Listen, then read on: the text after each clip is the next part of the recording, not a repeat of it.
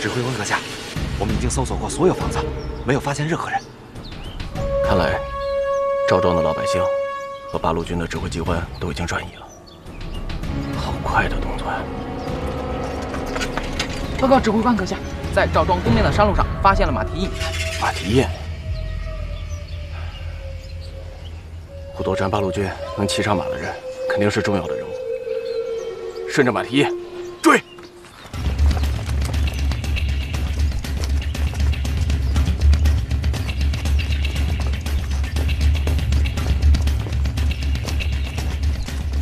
指挥官阁下，我们已经追了2个小时了，还不见八路的踪影。这一带山高林密，会不会是我们的追踪方向出现了问题？不会的，你看，这一带沿路的脚印越来越多，只要我们随着印记追，就一定能找到隐藏起来的八路军。是，走。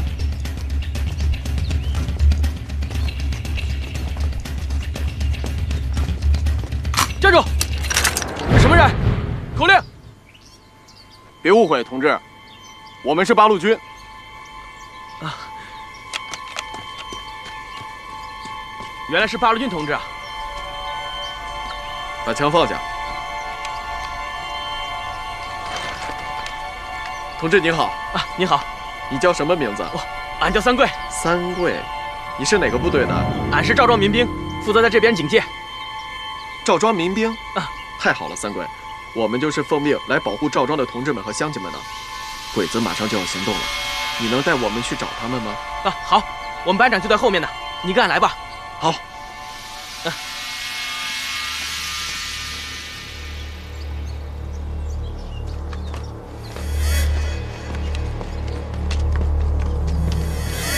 同志，我们班长就在前面。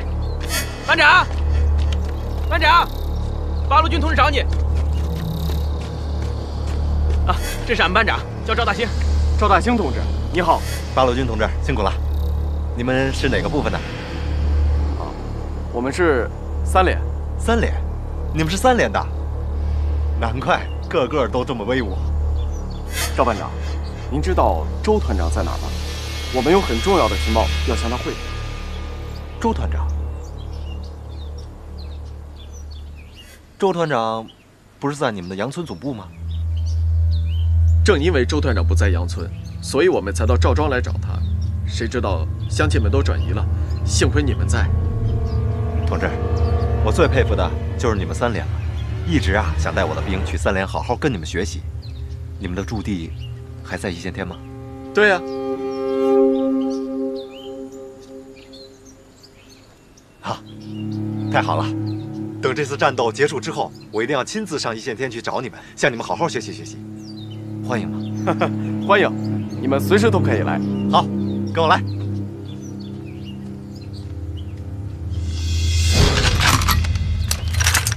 你们到底是什么人？同志，我们真的是3连的。3连的驻地根本就不在一线天。快说，你们到底是什么人？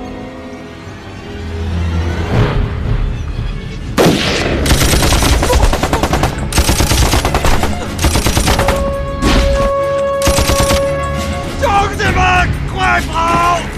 他们是鬼！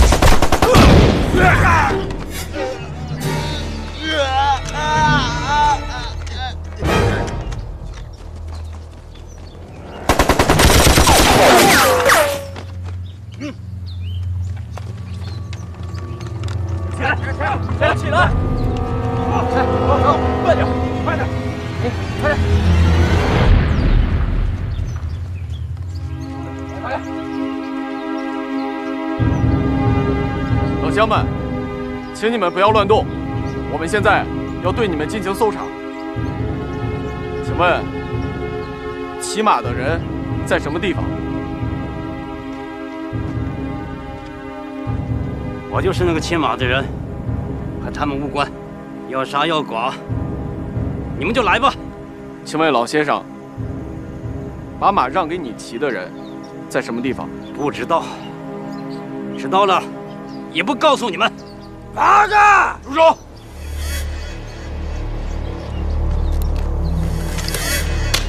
嘿，指挥官阁下，请下命令吧。下什么命令？卑职认为，他们都见过我们的面貌，而且知道我们不是八路军。卑职认为，对他们应该斩草除根。这不是你该操心的事情。可是你是军人，服从是你的职责。是。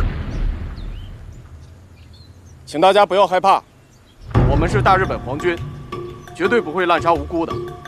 我们要对付的是八路军和武装的反抗分子，不是你们这些老百姓。你们完全可以回到自己的村庄，过平静的生活。最后，请大家转告周卫国，让他小心藏起来的100多个箱子。撤退。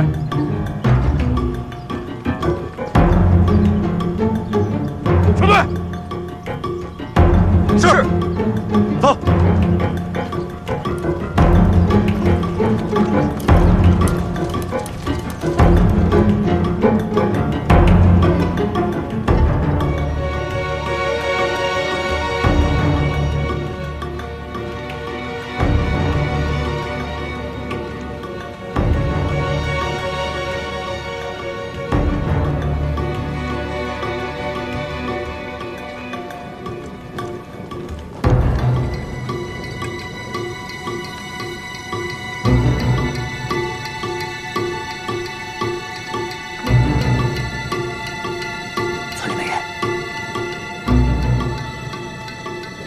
村里没人，看样子乡亲们和同志们都已经转移了，小鬼子好像也没来过这儿。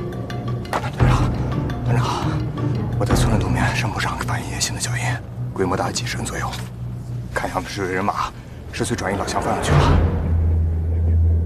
全体都有，战斗队形继续追击，鬼子就在前面。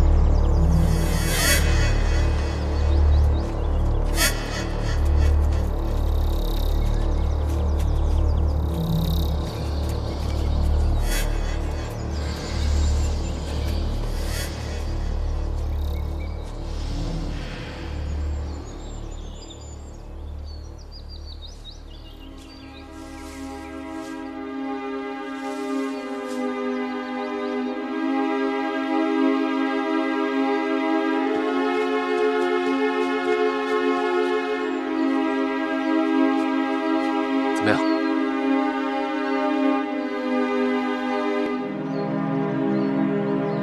左肩胛骨内源刺入心脏，一刀毙命，专业的手法。这人死了4个小时了，这就说明鬼子离开这里起码4个小时了。咱们得加快速度，走。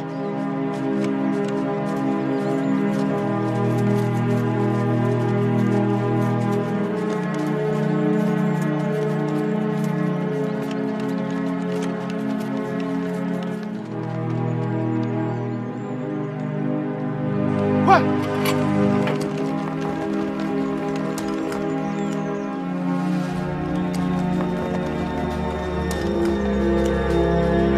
哎呀，周团长，你可来了！赵老伯，给乡亲们报仇啊！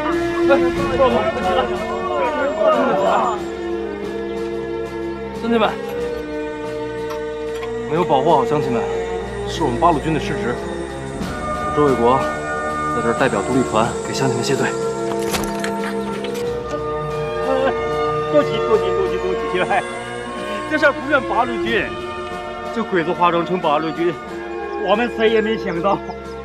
赵老伯，鬼子怎么就这么轻易放过你们呢？他们鬼子有个年轻人，好像是他们长官，他不叫啥，俺也不知为什么。这个年轻人还说什么？他让俺转告您，叫您看好您藏起的那100多只箱子。团长，这什么意思？赵老伯，这地方不安全，你带着乡亲们赶紧转移。还有，赵庄也暂时不能回去。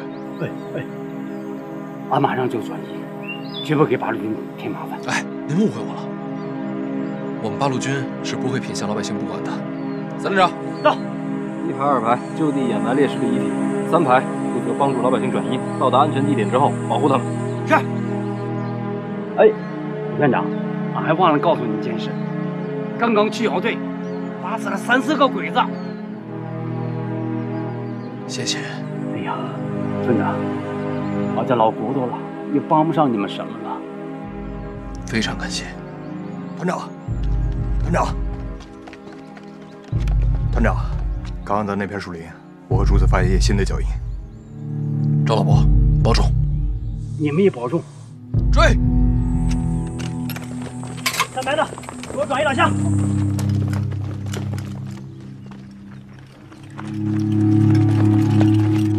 报告，指挥官阁下，尸体已经掩埋完毕。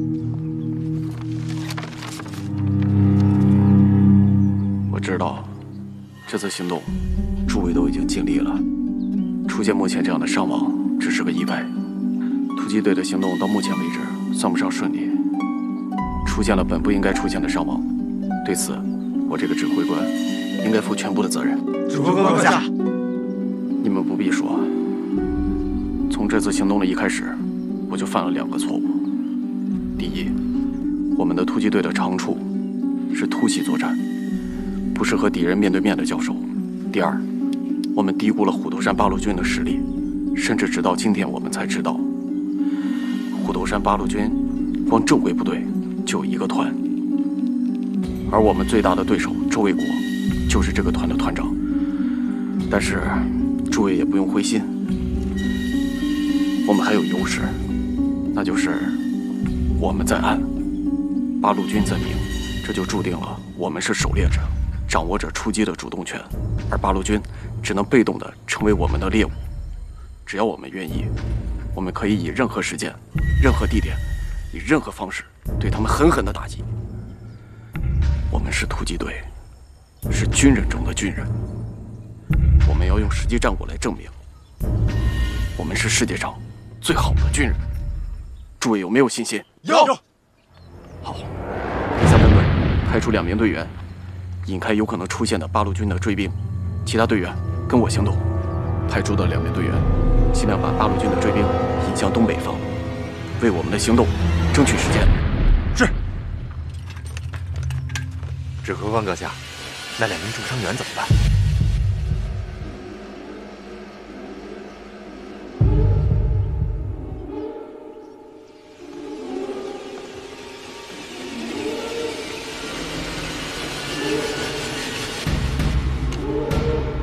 兄弟，你可以去替天皇效忠了。你永远都是我们大日本皇军的好子民，安心的去吧。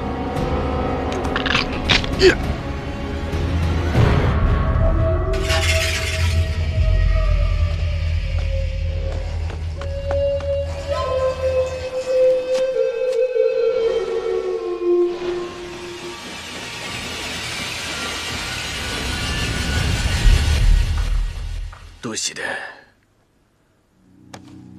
どうしてどうしてどうしてどうして彼らは俺たちのせいだ。お前どうして心を鬼にして取り調べの会。指挥官阁下，请你原谅他们的过错，他们这么做也是别无选择。如果带上重伤员，肯定会影响到我们前进的速度，最终可能会危及整个突击队。死去的2名重伤员都是帝国的勇士，他们的阴魂不散。一定会保佑我们的。对不起了，各位，刚才主家失礼了，恳请你们原谅。指挥官阁下能够体谅卑职的一番苦心，卑职虽死无憾。指挥官阁下英明神武，一定会带领我们浴血奋战，杀了他们的。把他们的右手砍下来，然后就地掩埋吧。希望他们的灵魂能够通过带走的右手回到故里。遵命，遵命。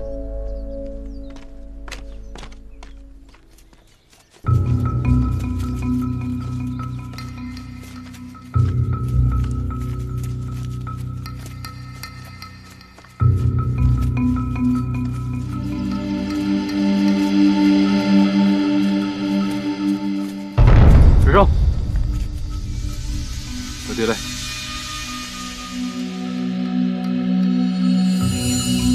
虎子，是。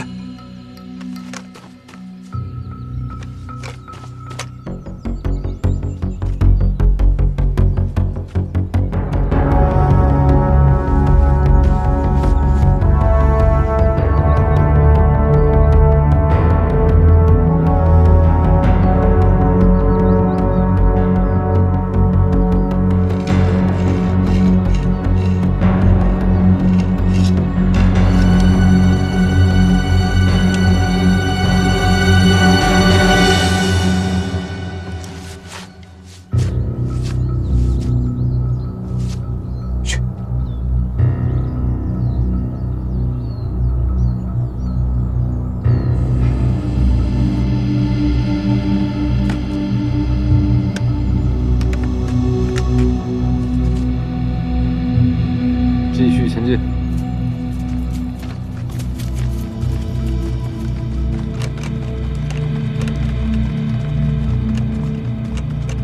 报告，指挥官阁下，前方山下就是杨村。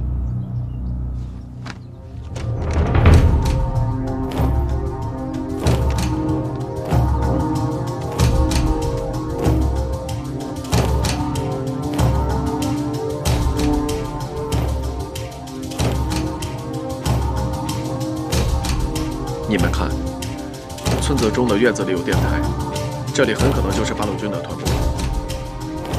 周卫国，我来了，不知道你此刻在不在？派出2名队员，抵近侦察，摸清八路军的稍微和布防情况。是，你们2个跟我来，走。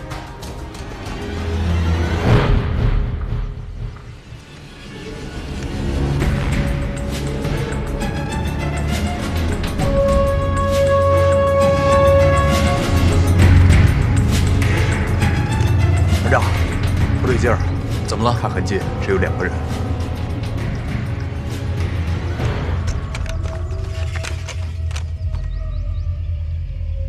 2个人？对，只有2个人。刚开始地上很干，林子不密，脚印也多，所以我不能确定，有点吃不准。但是我现在可以肯定，只有2个人。现在地上脚印不多吗？是，现在地面上脚印虽然也多，但是我仔细观察过了，只有2双很深的脚印，其他都很浅，而且这些浅的脚印之间距离都很大。这么湿滑的路面上，绝不可能迈这么大的脚步。而且我刚刚观察过了，通过的叶痕也只有2个人。那如果鬼子一个接着一个的话，那留下的痕迹岂不是很少？不会，因为林子这么密，每次通过了都会造成一次树叶的刮动，所以就算同一队人一个接一个过，也是一样的。地图。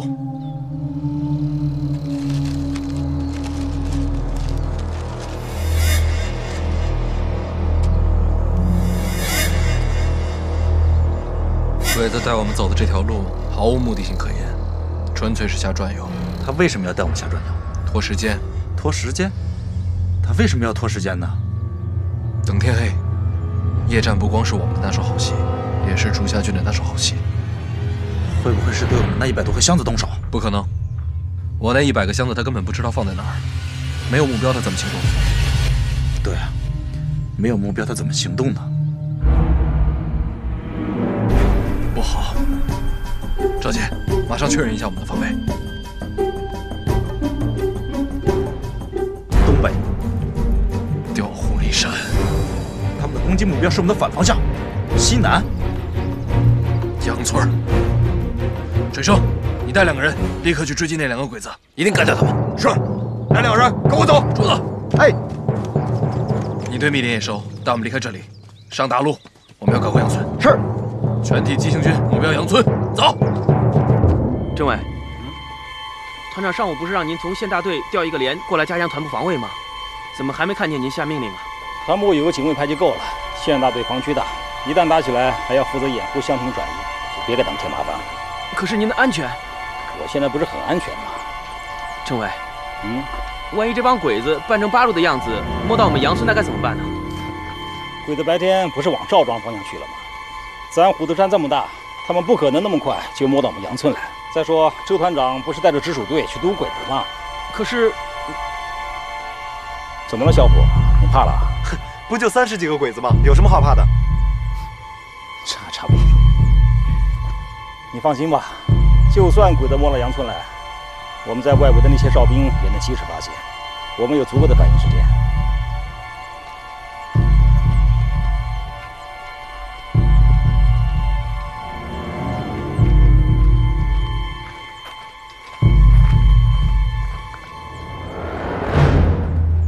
那屋里谁啊？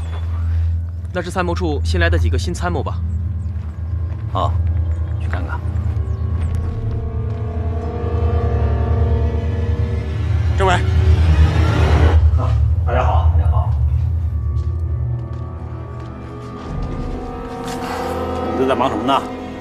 报告，我们进行沙盘作业训练。啊，很好。沙盘作业是作战参谋的重要技能之一，你们要抓紧时间训练，早日熟练掌握这个技能。是。来，我也跟你们讨论讨论。政委，你是老革命的，带兵打仗在行，我们怎么敢给你卖弄？你这话说的就不对了。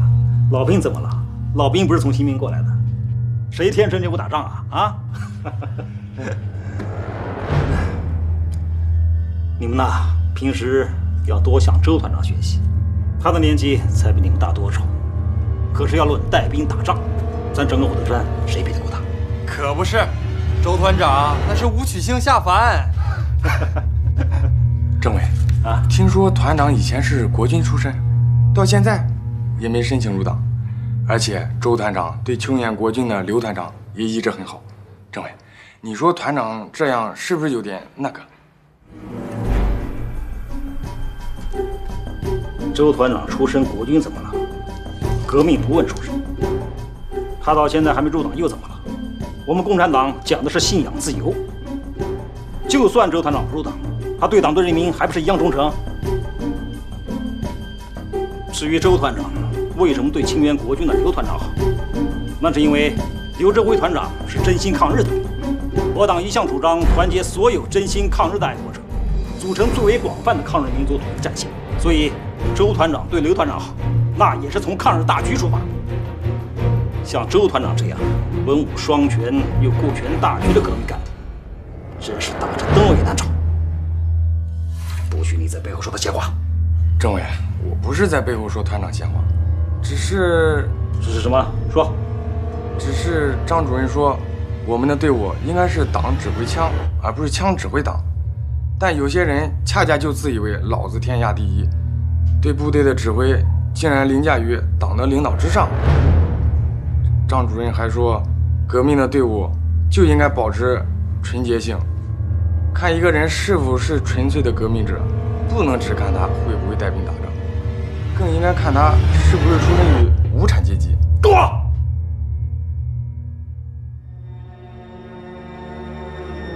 作为一名革命者，一名共产党员，首先就要做到光明正大。如果对谁有意见，就当面提出，而不是像你当面不说，背后乱说。我错了，政委。你们继续讨论吧，不打扰你们了。小伙，走。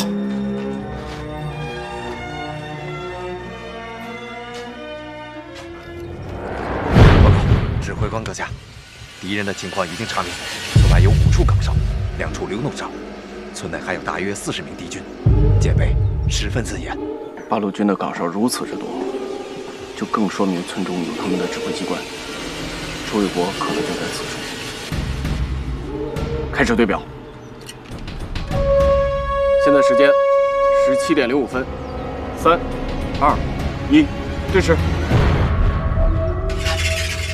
天黑之后，第一分队率先潜入，一定要悄无声息地干掉所有八路军的哨兵，不得有误。是。之后，第一分队在村口建立防线，阻击有可能出现的八路军的增援部队。第二分队、第三分队由我指挥，主攻周卫国团部。行动开始时间19点整。是。政委，你还在为下午作战参谋们的事儿生气呢？这个张仁杰啊，他怎么能对这些年轻的同志说这些话呢？政委，有些话俺不知道该不该说。说吧，你跟着我又不是1天2天了，还有什么不能说的？其实王参谋刚刚说的那些话，张主任早就跟俺们警卫排说过了，只不过俺们警卫排没人听他的。什么？他跟你们也说这个？是啊，政委，你别看张主任当着团长的面每次都有说有笑的，在背地里他经常说团长的坏话呢。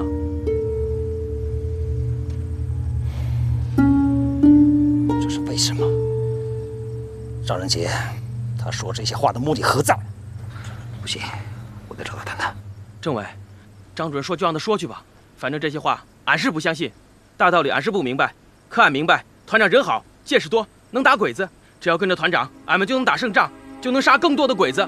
俺们杀越多的鬼子，老百姓就越少遭鬼子的祸害。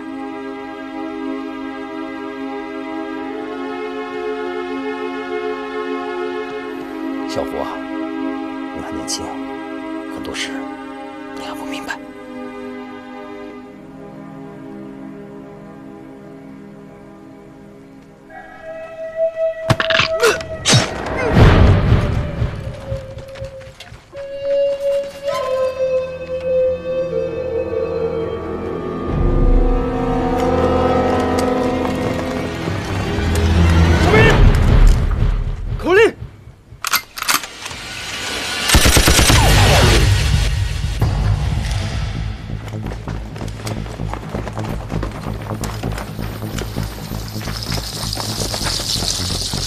大家不要慌，可能是鬼子的小部队进村了。1班堵住村口，2班防止村后，3班留守团部，快！是。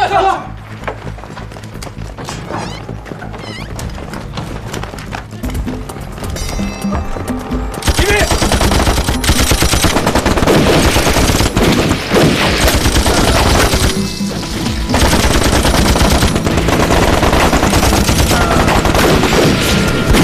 各位，听枪声。鬼子已经冲进村子了，鬼子的动作也太快了。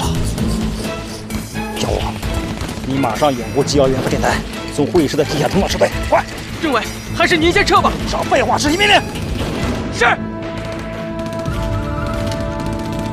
堵住大门，即将上访。是。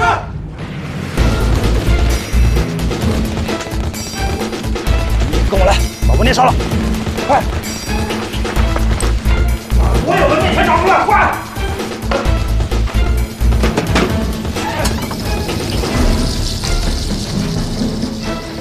来，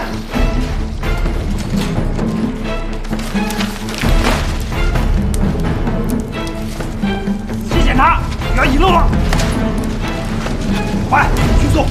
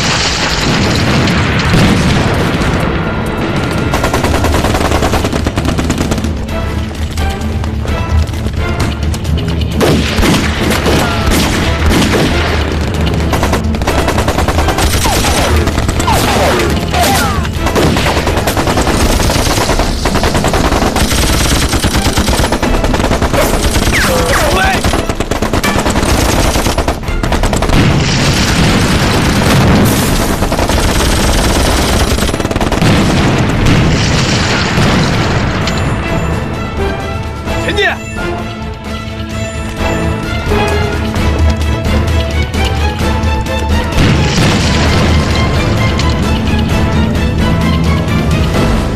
冲！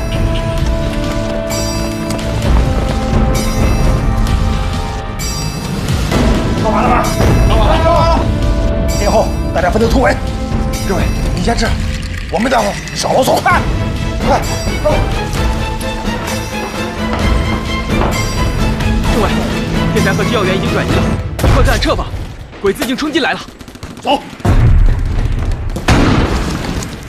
政委，小虎，沙盘获得没有？什么沙盘？就是作战时的雷达沙盘。在虎头山的兵力部署、火力布置，在那上面标得一清二楚，绝不让鬼子看见。政委，你先撤吧，俺去把那个沙盘给炸了。你从这道赶紧撤，我来炸。政委，俺是你的警卫员，你不走，俺走什么呀？小虎，你没听到枪声都已经停了吗？小王参谋他们可能都已经牺牲了。临阵脱逃的事，老子干不出来。你还小，能活就活下去。快走，这是命令。下来之后，把地道给我炸了。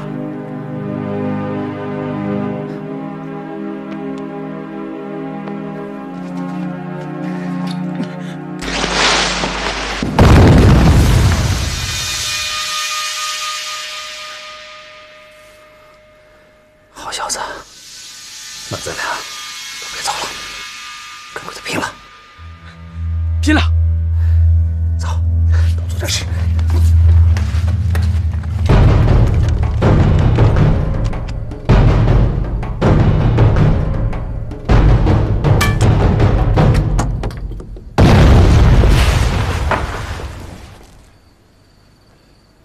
接！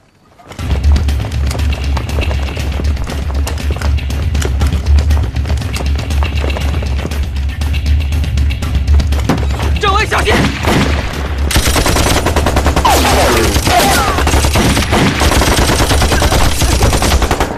小虎，小虎，小虎！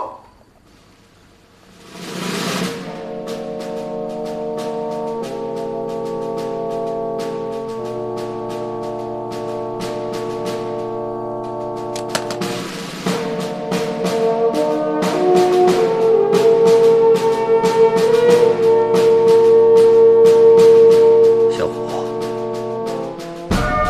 你是个男子汉。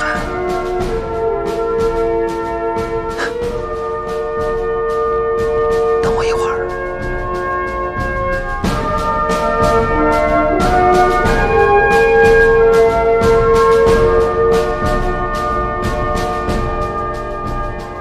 你们当中谁是主下军？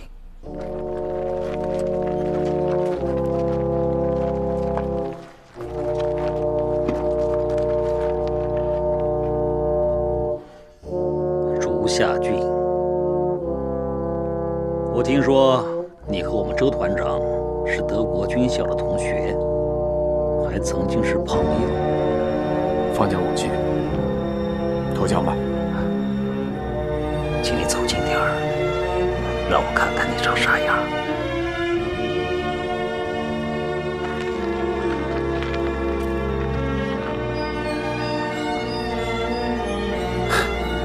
可惜啊，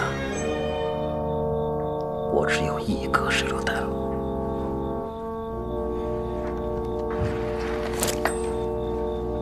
我最后警告你，不要再抵抗了，投降吧。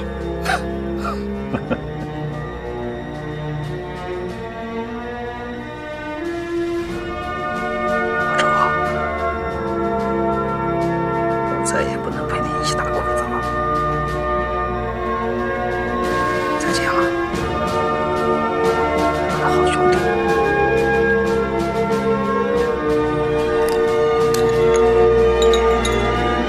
前进！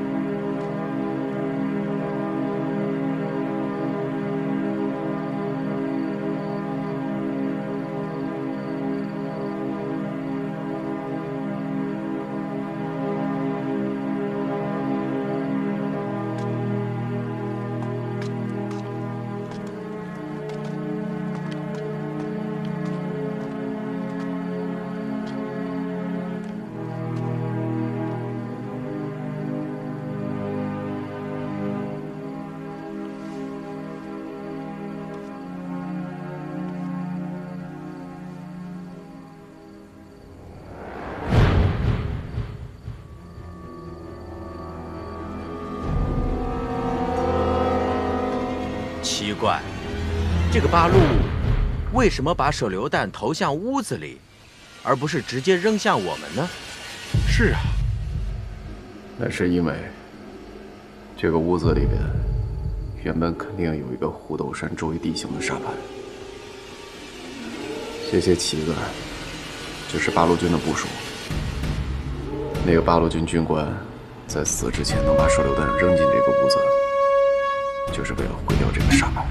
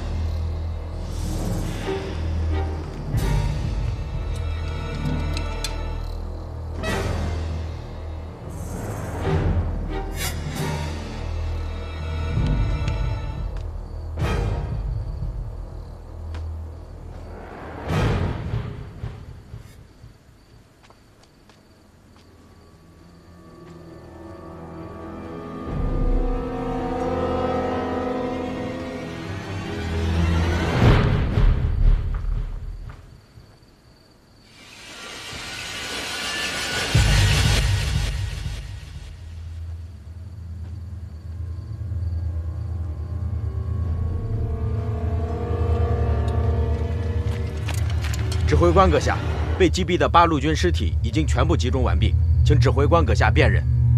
知道了，尸体都在这儿吧？是的，都在这里了。没有周卫国。报告指挥官，屋子里已搜索完毕，在其中一个屋子里发现了一些被焚毁的纸张，从残存的字迹来看，应该是八路军的文件，可惜内容已经不复存在。另外还发现了一个地道口，但已经被炸塌。那就是说，我们这次行动什么都没得到。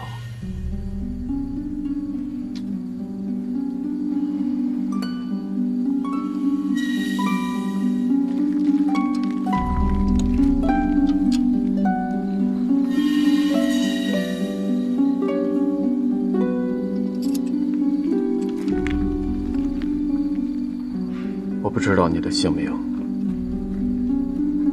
但你是个真正的军人，值得我们尊敬。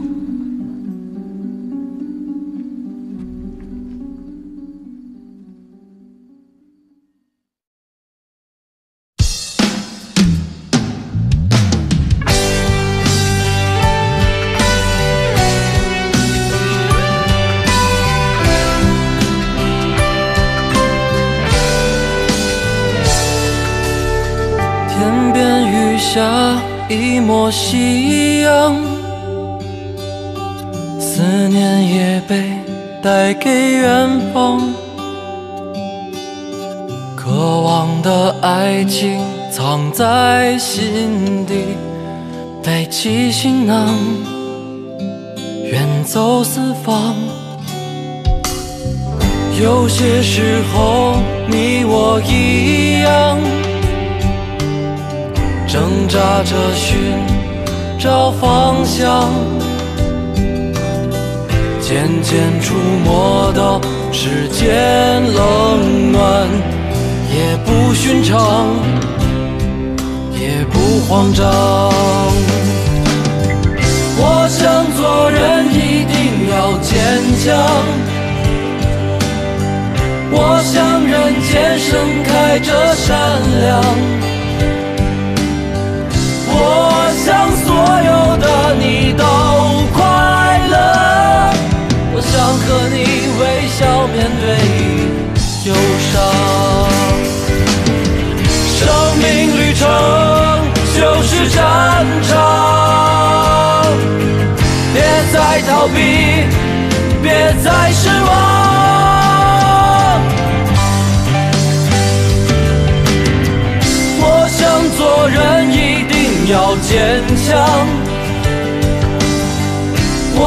让人间盛开着善良。我想所有的你都快乐，我想和你微笑面对忧伤。